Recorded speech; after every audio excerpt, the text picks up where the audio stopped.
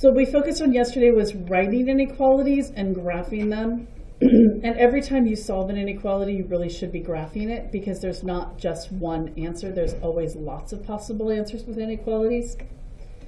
So what we're focusing on today in our, excuse me, in the tab that we just looked at, the objective for 1.6 is I can write and solve compound inequalities. Today's examples are focusing on the solving part.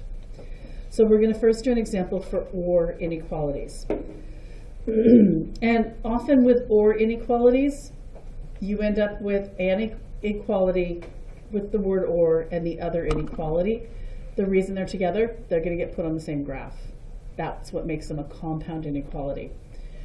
But we solve them just like we've been solving equations. We're going to look at this and realize there's an exponent here, constant, constant, and because there's no like terms on each side of the inequality, we can start moving them to be together. So we're going to start with what? We're going to add the 7.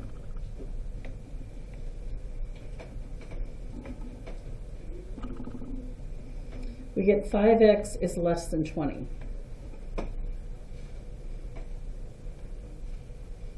Next step will be to divide by 5. It's a positive number, so will anything change with the symbol? So x is less than 4.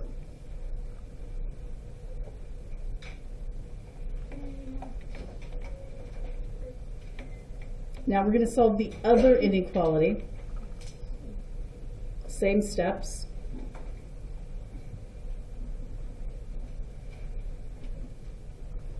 What are we dividing by this time? Negative 4. Negative 4. Because we're dividing by negative 4, what's going to happen to our symbol?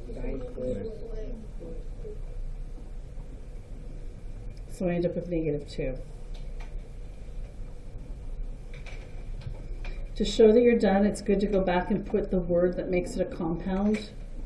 And then I like to box it off from all the work.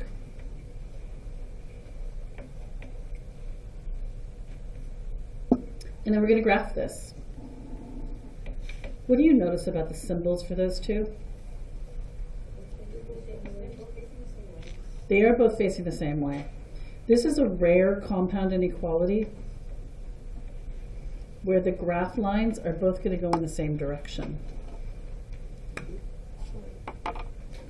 What's true about this one is x is less than negative 2. What's true about this one? X is less than Negative 5. What? He meant 4.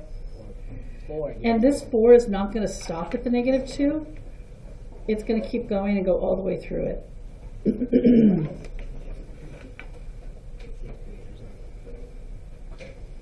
If it was only x is less than negative 2, then we would have negative 3, negative 4, negative 5, negative 800. Any number that's less than negative 2 would make this part of the inequality true. But because we also have this one, it's really any number less than 4.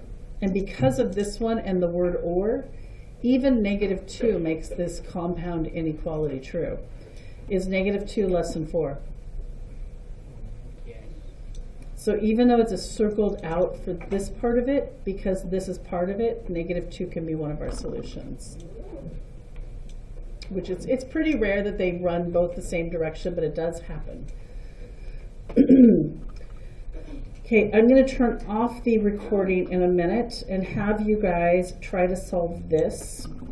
And then I will show you my work so we can compare.